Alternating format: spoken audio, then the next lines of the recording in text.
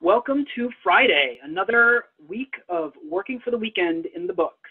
Thank you for joining us today for the final online briefing in our Climate Adaptation Data Week mini-series. I'm Dan Brissett, the Executive Director of the Environmental and Energy Study Institute.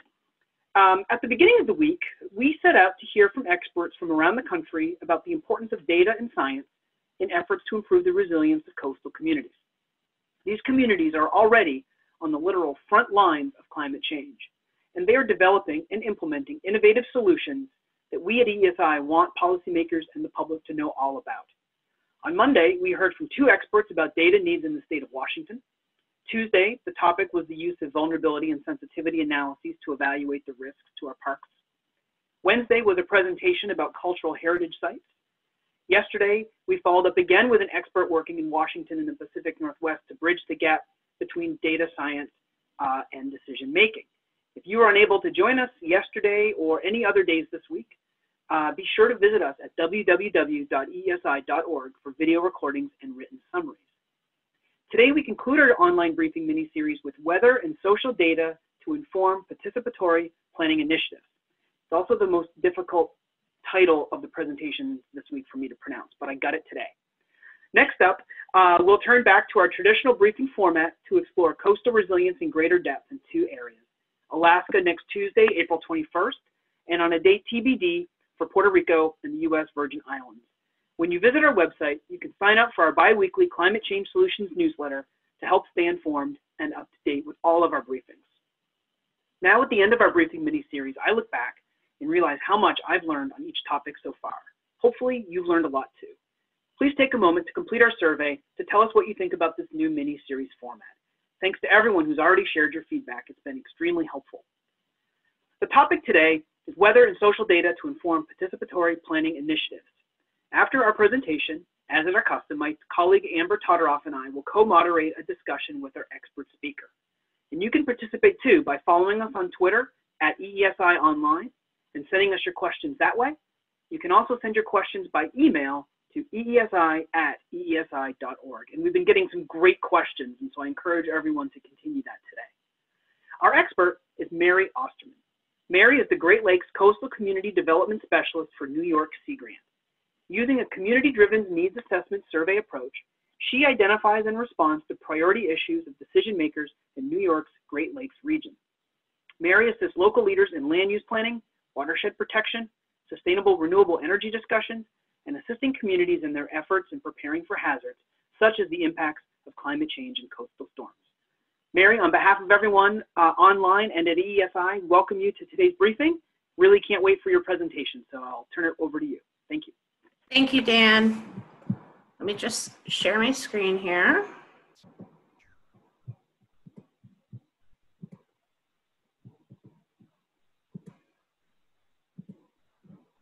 Okay, so thank you very much for this opportunity. When this was offered to me, I really was excited to be able to participate in something like this. So as Dan mentioned, I'm the Coastal Community Development Specialist for New York Sea Grant. I'm located in our Great Lakes region, and I'm here today to talk about how we've been integrating some weather and some social science data to help inform some post-flood planning practices in the region. So before I get started, I do want to mention a little bit about New York Sea Grant. Sea Grant, either people know it or have not heard of it. So if you have not heard of it, we are one of 33 programs. We're all set up a little bit different. And in New York, we are a partnership between NOAA, the State University System, and Cornell University. So the extension program, which I am part of, is housed at Cornell University. And just a quick map to show you where we are all located. My office is in Newark, New York. So those in Buffalo, Newark, and Oswego, we serve the Great Lakes region of New York State. And our downstate folks are servicing the Hudson Valley, New York City, and also our Marine District on Long Island.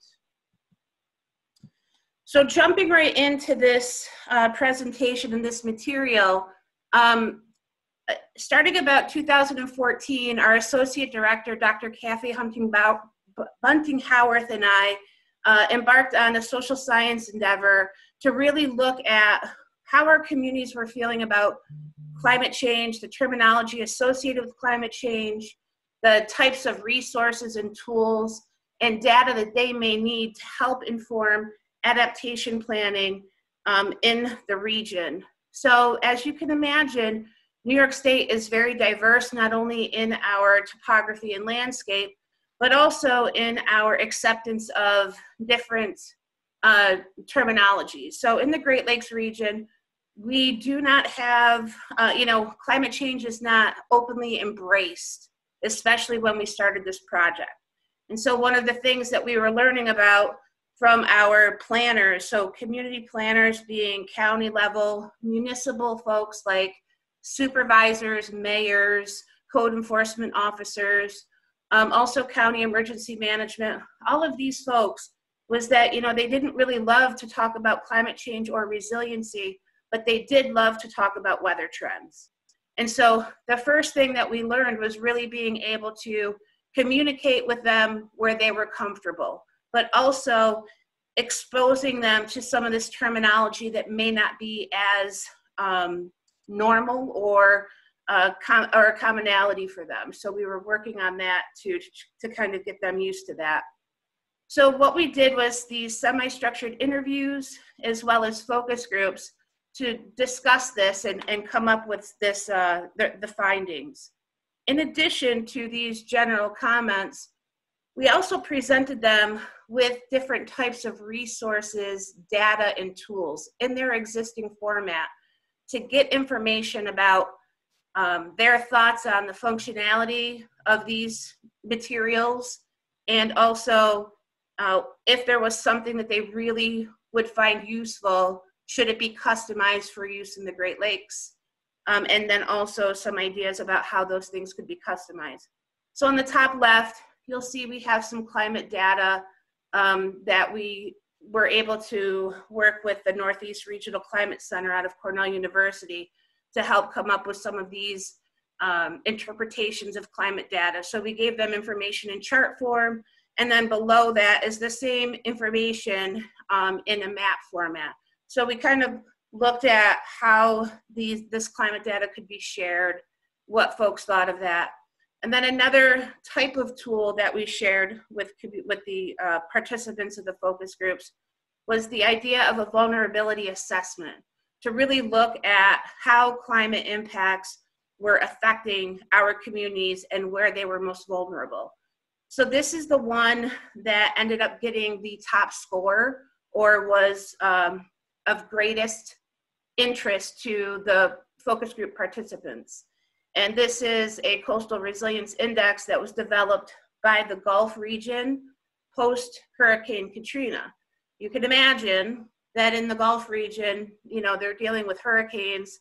And while we do get some impacts, from hurricanes or superstorms in the Great Lake, that's not the primary concern for our constituents. So then from that, it was determined that we would work on this vulnerability assessment. One of the things that the group identified was the need to customize the content so that it could be focused on the types of climate impacts that our communities are concerned with. And some of those are coastal flooding, which I'll talk about in a little bit, flash flooding from precipitation, flash flooding from ice jams, ice storms, blizzards, and windstorms. Now, it is important to note that blizzards are different from lake effect if you are from the region. They are different, and our communities felt very comfortable dealing with lake effect because it could happen any day. It was actually snowing this morning. So what we did was put this team together to help us in all aspects. So none of the work that I do can be done by myself because I'm not an expert in everything. One thing I'm very good at is identifying expertise where I'm lacking so that we can really have a solid team to help move our efforts forward. So on this particular team, we had folks from the National Weather Service, the Northeast Regional Climate Center at Cornell, as I mentioned, different planning councils, so regional planning councils, Department of State, also the New York State Department of Environmental Conservation, emergency managers. We also had representatives from local municipalities because I wanted the input of the intended end user as we went through this process. And then I also included some folks from Cornell University for some mapping assistance, and then emergency management and planning departments for different counties. And while, you know, we were hoping to develop something that would work for our Great Lakes community, we had these focus groups across Lake Ontario so we could be as representative as possible. So what we ended up with was our version of this vulnerability assessment. So this is the front cover. The information will be shared with you afterwards, and the slides will be provided online. You can link to the PDF directly. And what this does is actually look at those different types of weather events, but also looks at different sectors of the community and how those sectors of the community are impacted by these events. So when I say sectors of the community, I'm talking about critical infrastructure and facilities, transportation routes, impacts to larger businesses, so the kinds of businesses that are essential that we're talking about now, the ones where you need to go and get fuel and get food and things like that. Also plans and agreements that a community has in place. Also societal systems. So, you know, what part of the community is important for the cultural aspects. These are things like churches and different types of community gathering groups. So looking back a little bit at this whole data collection, what we decided to do was look at those different weather events, but we didn't have, we had to come up with attributes. So we wanted to be able to allow the communities to have the consistency to say they were using this type of event with these metrics to rank themselves in these different areas of the community. So this is just a screenshot from the flash flood from heavy precipitation. So for each event, there is a benchmark, which is here, that has happened in our region in New York. And then there's also a credible worst case scenario on the right. The credible worst case scenario has not happened, but it's at least 50% worse than the benchmark. And so the idea is, as you're working through vulnerabilities, you can look and see how these things have, what has happened in the past and how those things could be intensified and the impacts could be worse. So you can see just for heavy precipitation, some of these metrics, and these are collected by the National Weather Service. So when we have these big storms and big events across the country, and you hear about them going up in helicopters and getting video and collecting data, this is how this is all reported and captured. And so you can see at the bottom here how they even report on different types of damages. And of course, these are specific to the year. So the dollar estimates are from the year that the data was collected.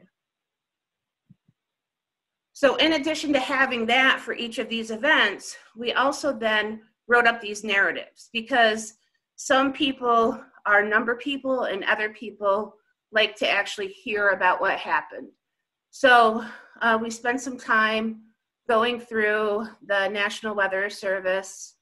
They have an archive of data. And so we went through and pulled out some of the narrative that was associated with that. And where there wasn't any narrative, we wrote that up. And so again, you can see in that top blue box how it does talk about what is worse than the benchmark and how that, and then you can think through how that might be an impact. And again, these pictures are all associated with these events. So that's how we integrated some of this data from the Weather Service. So, and I'll put this all together in a process at the end. Then another thing that we also developed with a colleague at New York Sea Grant, Jessica Coonan, she and I worked on this Lake Ontario inundation mapping tool. So I mentioned before that coastal flooding is one of the top impacts that our communities are facing. Actually, in recent years, it's their top priority. So this tool allows the communities to actually zoom in parcel level for all of Lake Ontario and look at these different water level scenarios. And so they don't have the ability to look at every inch, but they have the ability to look at these elevations. And what this is telling you here is that so this is all land, but the parts that are this orange color would be inundated at 250 feet. So if the water level was that high, the yellow ones are the ones that would be impacted at 249.5 feet. And then these tealish colors, that would be 249 feet. So you can see this particular location has the ability or the risk of being flooded at a number of these water levels. The other thing I will note, 249 is the record high water level for Lake Ontario that was reached last year. So, and these numbers, these increments, these were identified using information from our stakeholders. So I will also talk about how this ties into the project as well. So this uses LiDAR data, elevation data, and also parcel information. Okay, and then in 2017 was the first year that we had a record high flood in Lake Ontario. And so with Cornell University, both the Department of Natural Resources and the Department of Biological and Environmental Engineering, we put together a flood survey to get the impacts from this event. This was a record event. It had never happened like this before. Lake Ontario has flooded as the other Great Lakes have, but this flood lasted for about 3 months. And so people were not able to live in their homes. Businesses were disrupted. This was a very huge deal for the communities. And so with these researchers, we developed this survey to look at how people were impacted from the inundation, like literally on their property. Where was the inundation line? Was it touching their foundation? Was it actually in their house? What kind of erosion was happening? And what the overall impacts were just to their daily life. The other thing that happened is we asked them to submit pictures for each of their properties. And so the purpose of this was to document the event, also to help the communities in future flood resilience planning efforts. But then the third goal of this was to help get information to validate existing flood risk modeling. And so that was a project that the Department of Biological and Environmental Engineering was working on. And so this fed into that. So again, these are just some of the pictures that were provided in the survey. People's houses, they had water in their living space. People reported carp spawning underneath their living rooms.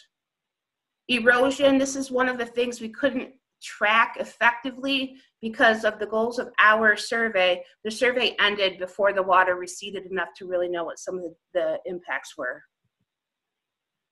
We also had a lot of shoreline management structure damage along the entire shoreline. This particular property is actually an embayment of Lake Ontario, which many would think would be much more protected. So to wrap up, I want to kind of pull this all together into a case study. So what we did was take all of this stuff and we worked with the Village of Sodas Point in Wayne County, New York. So here is Wayne County, and this is the Village of Sodas Point. This is one of the lowest elevation, so the lowest lying communities along Lake Ontario. And you can see at the top, at the very north of this picture, it has Lake Ontario frontage, but then going along the east, that's all Sodus Bay. So that's the largest embayment of Lake Ontario. So they are very connected to the water and also very impacted by both by high and low water levels. And these are just some of the impacts, just to show the kinds of response we got just from the Sodus Bay folks from the 2017 survey that we conducted.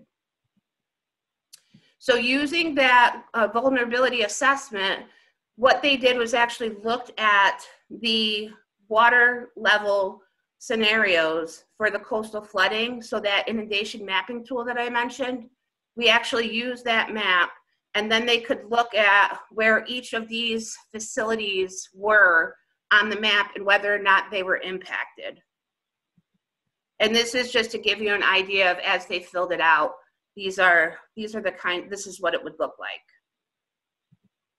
So we use that information paired with this community resilience building process that was developed by NOAA and also the Nature Conservancy. And this is a very public engagement focused process. So we had this large workshop in the village. We were very proud of the participants that we had. About a third of the makeup of this group was either someone that lived in the village or worked in the village. And then also we had various levels of expertise ranging from federal government down to county, but also we had academics, we had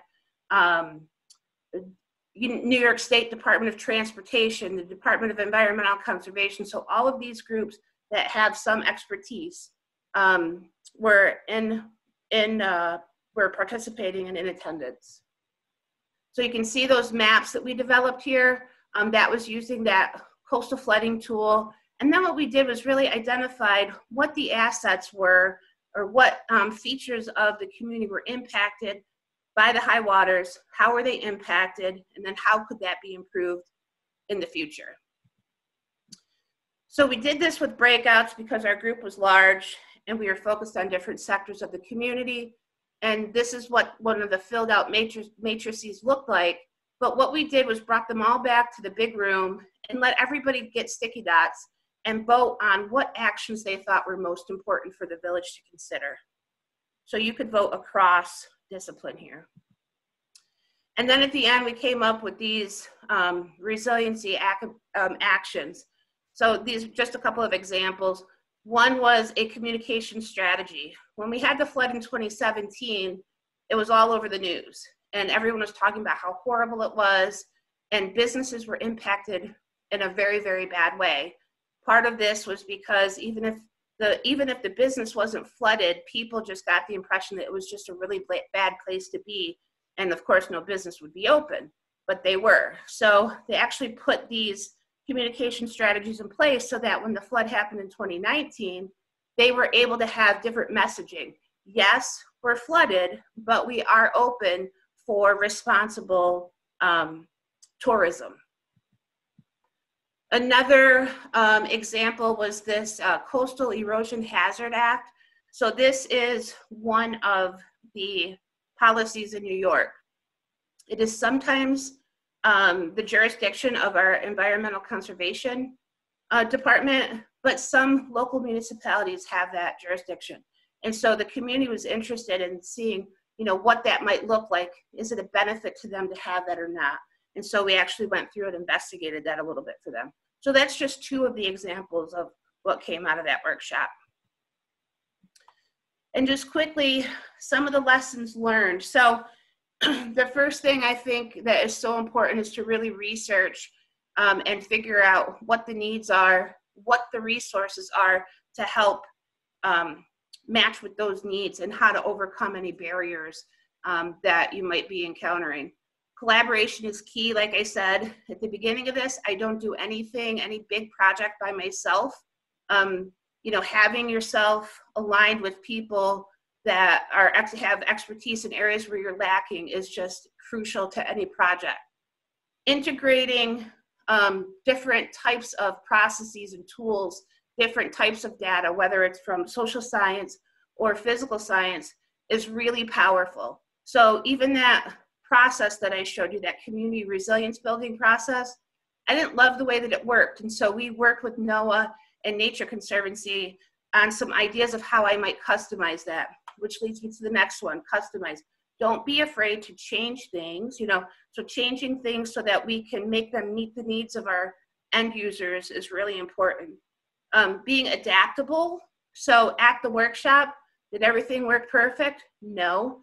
But at the same time, we were able to be flexible and allow for those things that maybe didn't seem to be perfect to be an opportunity to get our client, in this case, the Village of Sodas Point, to the endpoint that they were happy with.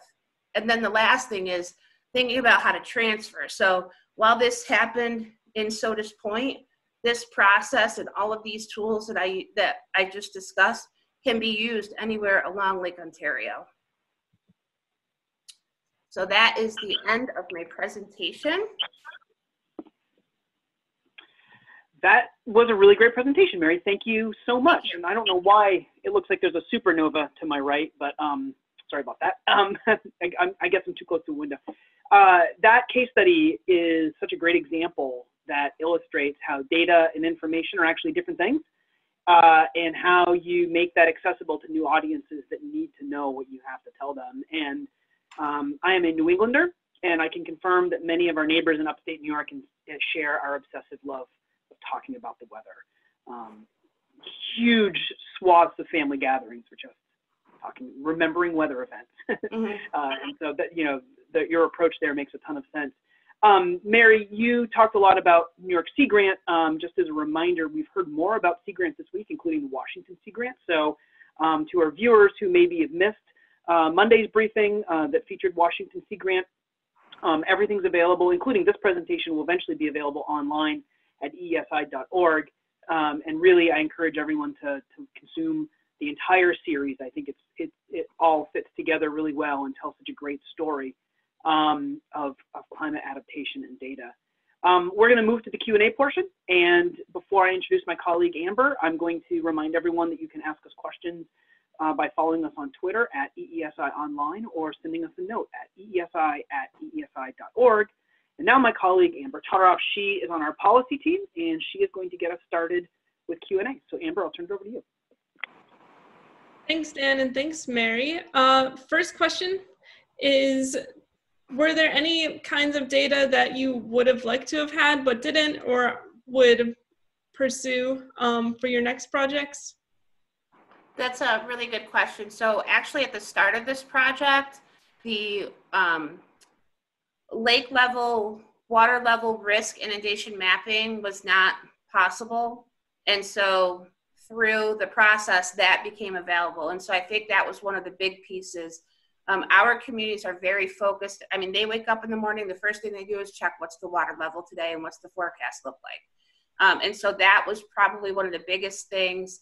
And we are working with other folks in the region about how we can actually enhance some of that modeling and making that more available in different formats. So that's probably the big one. And also, you know, the climate projections have gotten more certain over the years, and that's been helpful too. You mentioned in the beginning of your slide that there are 33 sea grants. So how do you guys collaborate, if you do collaborate? So that's a great question. Actually, there is a lot of collaboration across the Sea Grant programs, both nationally and within the different regions. So one of the regions that New York is part of 3 regions, Great Lakes, Northeast, and the Mid-Atlantic. Where I'm located, my primary group is the Great Lakes Sea Grant Network, and we do meet face-to-face every 2 years. We do a lot of collaborative projects. We're actually in the process of submitting a proposal right now about Great Lakes water levels. So there's a lot of collaboration. We have leadership across the country and then also within the regions that are meeting. And so there is quite a bit of collaboration.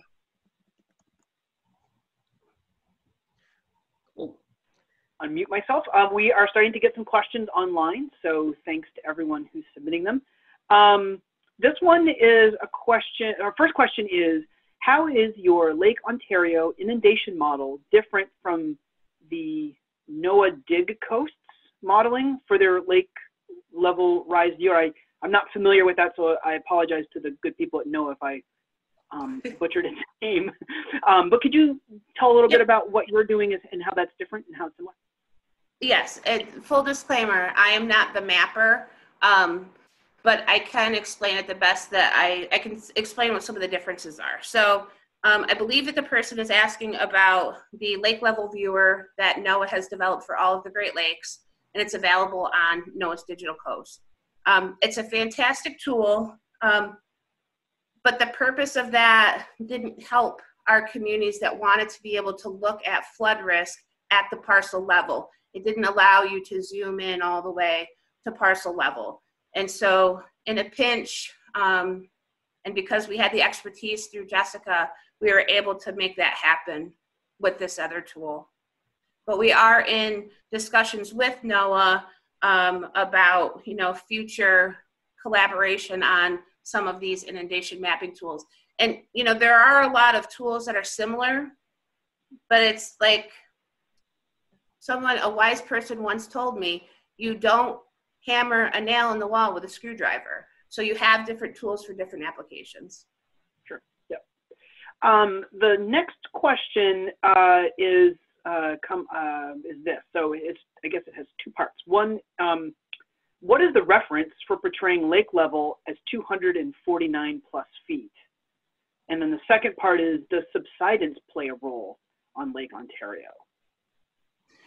So if I'm understanding the question correctly, so 249 was of interest because when we were developing the inundation mapping tools, we had not hit a water level of 249. We had been close, but not quite there. And so the communities had already experienced what it was like to have these other water levels, and they were interested to look at what could happen at the next level. And then also when we were talking about, okay, if we're going to look at future scenarios that haven't happened yet, what do you want? What would be helpful there? And so that's where that, I think it's 249 and a half and 250 came from. Okay. And then as far as subsidence, with the Great Lakes, it's a bathtub. It is impacted by wind that can cause seiche in one area or one embayment, but it's not, once the water is here, it takes a very long time for the water to recede. And so when you saw those pictures that I showed, that's what it was like for a couple months, at least. Okay. Okay, that's interesting. I asked this question from some of the folks who work for Washington Sea Grant, and because you have neighbors to the north as well, what is the collaboration like with New York Sea Grant, and your partners in Canada? You obviously share the Great Lakes, right? Split between the two countries. And so what is that like, and what are, do you have any success stories about how your agency, your work has been effectively collaborated with your Canadian partners? Yes, actually. So we partner in a lot of different areas. One of the most popular areas is fisheries. But recently, through these flooding events, the Cornell group and myself, we collaborated with folks in Canada on the survey. So when we first did our survey, we had a very specific set of goals. And we also had limited capacity. We knew we couldn't just leave the survey open because who's going to analyze the data was one of the things. And also, why would we need to collect it for that long? So we worked with them, shared our survey with them, and they have actually been implementing it over the last couple of years as well. So we do stay in touch for different things, but definitely the partnership between the researchers at Cornell and those in Canada has really been strengthened. That's great. That's really great to hear. Yeah. Amber, I think you have a question. Yeah.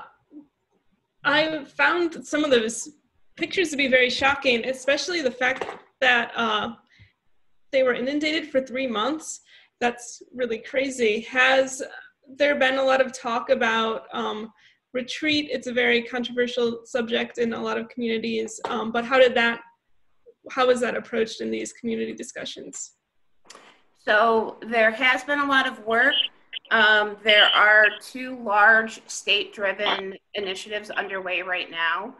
So in 2019, the governor started this Resilient Economic Development Initiative that made $300 million available to the shoreline to really help identify these key priority projects that would benefit public areas and infrastructure. So that's been going on. And our Department of State is launching a Lake Ontario coastal community planning initiative sometime this year. And so those are 2 huge things that are going on. And what was the last part of your question, Amber? Just how the communities have been talking about retreat and if, okay, how that's been addressed. So yes, you're right. That's a very sensitive topic. That is one of the things that a group of us on another project, that's one of the things that we're going to be talking about is, you know, what are some of these less popular actions and what kinds of things would have to happen for those actions to really be an option. And so at this point, it's not anything that's really being, you know, welcomed, but people are starting to talk about it.